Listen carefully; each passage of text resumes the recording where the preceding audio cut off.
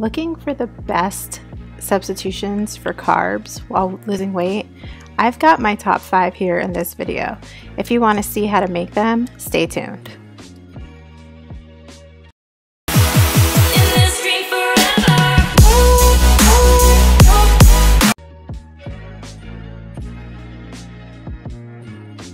Hands down, my favorite substitution for pasta is a good old spaghetti squash. So to make this, you're going to get a spaghetti squash.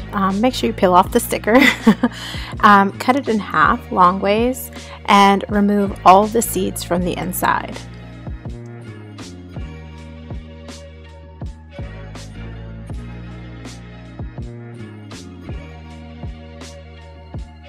The great thing about this recipe is it's so simple to make, and it's something you could even prep like on a Sunday night and store in your refrigerator for the week so that you can eat from it.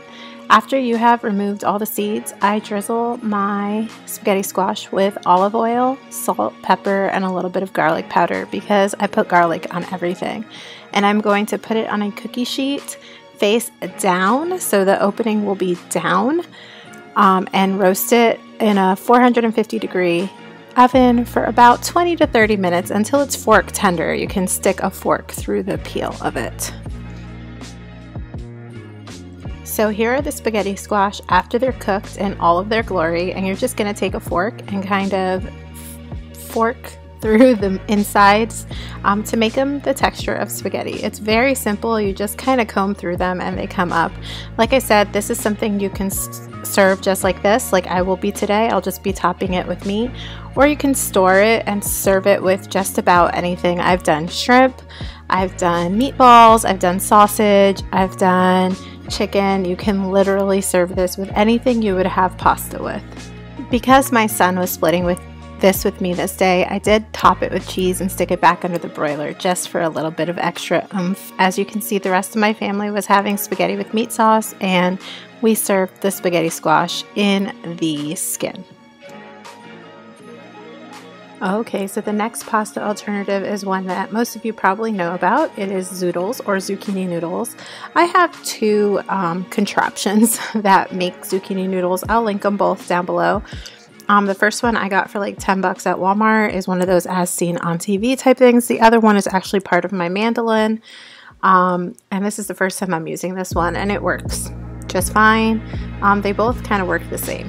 So I'm just spiralizing my zucchini here, and I will show you guys how I cook it. Super simple.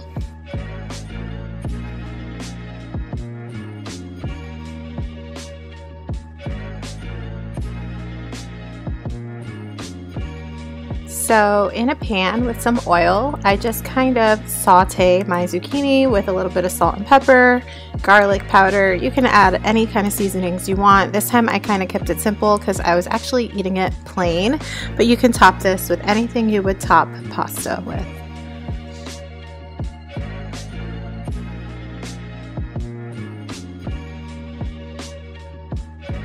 I'm so excited to share this bread alternative with you guys because it is my favorite. All you need is a half a cup of shredded cheese of your choice, 1 egg, and a tablespoon of almond flour. You're going to mix this all together, and you're going to cook this on a waffle maker. I use a mini waffle maker by Dash. I purchased mine at Target. You can also get it at Amazon, and I'll link it below. So I put a little bit of cheese on the bottom and then put some of the mixture and top it with cheese so it could be extra crispy. And this literally takes 5 minutes to cook and is the perfect bread alternative.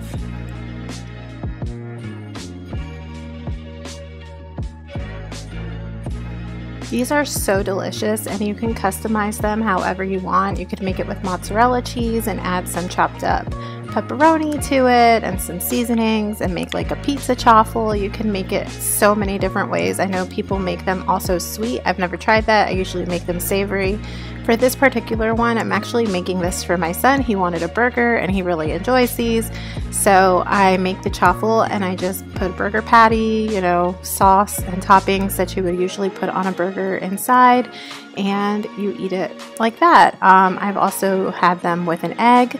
It's like an egg sandwich. You can put sausage, ham, anything you want on the inside. They are perfect for a bread alternative.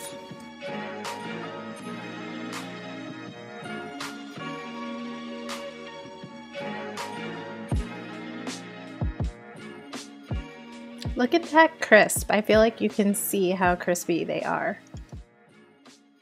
And here's my son's burger. He just has a burger, some spinach, tomato, mayonnaise, ketchup, and pickle.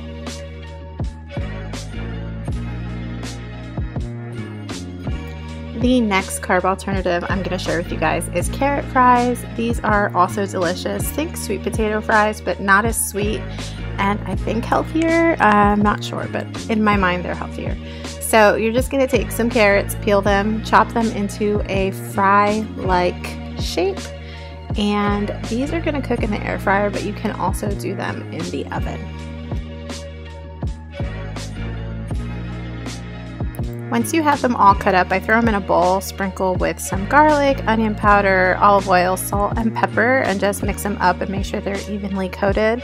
And I put them in a single layer on my air fryer tray. If you're going to bake them, you're just going to put them on a baking sheet in a single layer. And in the air fryer, I cook these on 400 for about 15 minutes. In the oven, I think it would probably take more like 20 minutes, but they are delicious. And the last alternative I'm going to share today is just cauliflower rice. This is a spicy Mexican style cauliflower rice that I got from Trader Joe's. I do buy plain cauliflower rice. If you're interested in seeing all the different things I do with cauliflower rice, let me know in a comment down below, and I will definitely make a video dedicated to that, because I literally can make all different kinds of rice with cauliflower rice, and they are delicious. So cauliflower rice is super easy because it is frozen, so I just put a little bit of oil and I saute it up, and I serve it with whatever protein we're having that day, or eat it on its own. It's delicious. It has the texture of rice, and it, to me, doesn't taste like cauliflower, so it's really good. So here is my finished product with some chicken. If you enjoyed this video, please make sure you give it a thumbs up so I know to make more videos like this. Thank you guys so much for watching, and I will see you in the next one. Bye guys.